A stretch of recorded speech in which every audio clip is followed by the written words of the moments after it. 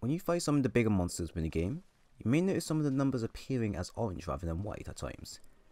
This is an indication that part of the monster you're attacking is a breakable and a weak point of the monster. With enough damage done to that one area, you can break it off or cut that part off completely and gain extra rewards for doing so. Within this video, I'll be explaining the benefits of damaging certain monster parts and how to know what part of the monster can be broken and not. So say you're in the forest and you're hunting down a Anjanath, and you're attacking the monster and you notice when you tag his tail, the damage number turns orange. This is an indication that the part of the monster is breakable and can be cut off.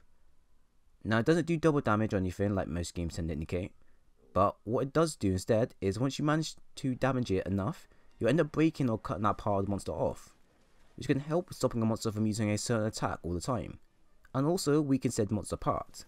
Let's take the Anjanath as an example again.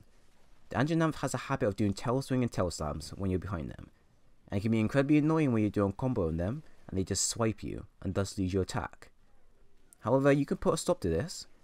If you keep attacking his tail, it will eventually come off and thus prevent the monster from doing his tail swings and slams ever again. But it can do his tail attacks, but it will have limited range and less damage. You can also go ahead and carve from his tail to gain extra crafting gear, which you'll need for creating more items, but this rule only applies once the tail has been cut off. Now that's just one of his weaknesses. Anjanath actually has multiple areas of weaknesses that can be broken, such as his legs and head, which through visual signs can scar up. You also have another sign on the screen that tells you if you broke a monster part, such as the one you see here.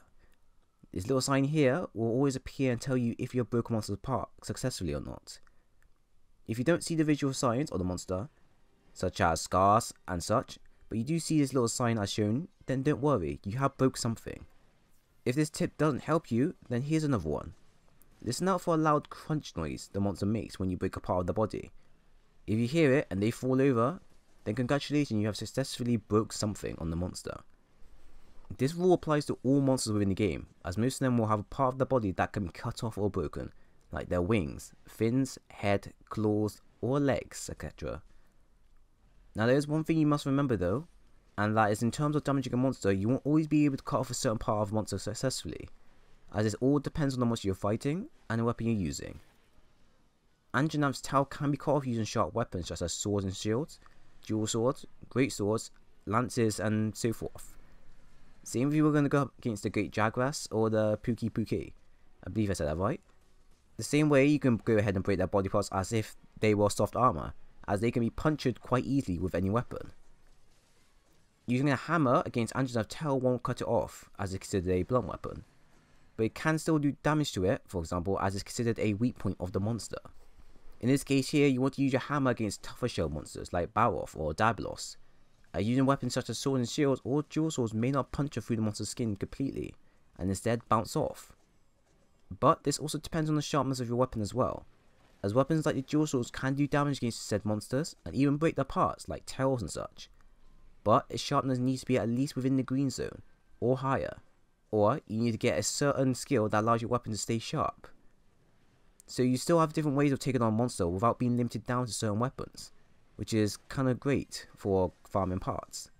This is one thing you need to pay attention to when you're fighting monsters in the game. You need to be aware of what areas the monster can be broken, and what types of monsters it is you're facing. Pay attention to the monster's movement and attack, and see what body part it uses the most for attacking, and attack that area so you can damage them and break their parts the most. If they use their wing a lot, then aim for their wing so you can break it, and weaken their damage. Do they use their claws a lot, or do they use their head? What I like to say is watch, read, attack, and see. If you follow that small little method there, you'll be able to adjust to the monster's movements, adjust to their attacks, and be able to always have a one-up on them, no matter what fight it is. And that, everyone, is the end of that.